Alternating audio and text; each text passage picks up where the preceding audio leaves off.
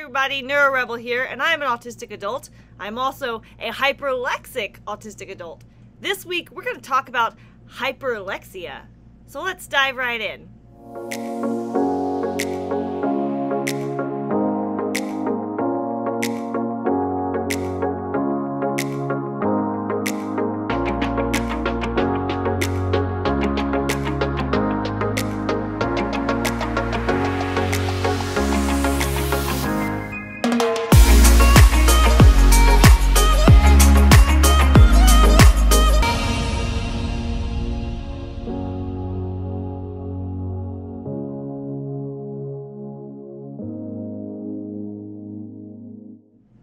So first, as we often do, we'll start out with a very formal, stuffy, medical definition of what hyperlexia is before diving into a more human and personal experience of hyperlexia. So, hyperlexia is defined by verywellfamily.com as a syndrome characterized by an intense fascination with letters or numbers and an advanced reading ability. Children who have hyperlexia read at levels far beyond their expected age. Sounds like it's pretty much all sunshine and roses, but there are a few catches to this, and we're going to dive into those. So, I started reading and speaking simultaneously on my own at around the age of 1.5 years old. And I surprised my parents because I just started reading out signs from the backseat of the car one day, and I was reading the map, and they were like, huh, I didn't know that they could do that. That's kind of interesting.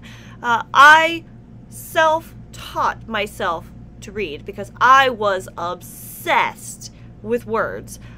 Adults were reading to me before bed and reading books to me and putting their finger on the words as they read, and somehow and my small little 1-year-old brain thought that, oh, because they are reading, it lets them speak. And I was like, I must master these words and then it will let me learn to speak.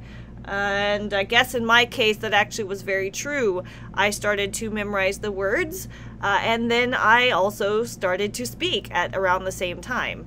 Young person, I had a very large vocabulary, which often was delightful. It was a great parlor trick for adults. People thought, oh, they're so smart, it's so cute, you know? But there were some issues with this.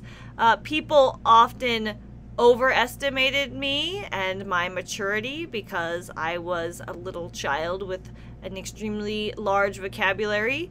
I sometimes would pick up and read words that I didn't actually understand or comprehend. And even now, as an adult, you know, despite the fact that, you know, I was reading like 12th grade books in middle school and elementary school, and I read very, very, very, very quickly now, I digest books. I digest things I read. I digest things I read so fast that I am a terrible proofreader. And this is something I struggle with in the workplace and in life even now, because when I read something, I read the words like, it's like, I can't even explain how fast I read. It's like the word, I don't read phonetically. I don't sound things out. I read, you know, like a sentence and paragraphs at a time. It's just gone. I don't know many people that read as fast as I do. But like it makes proofreading really, really difficult for me. So that's like my biggest downfall is I have even taken classes to make me a better proofreader, and I'm doing my best. And if you see my tweets, no, my best is full of typos. Thank you so much for hanging out with me this week and learning about my personal experience as a hyperlexic autistic adult, because hyperlexia is something that is more common in the autistic population. I hope you found this video helpful, and if you did, please give me a thumbs up or hit share in case somebody else might also find this educational. I will talk to you guys next week. Bye!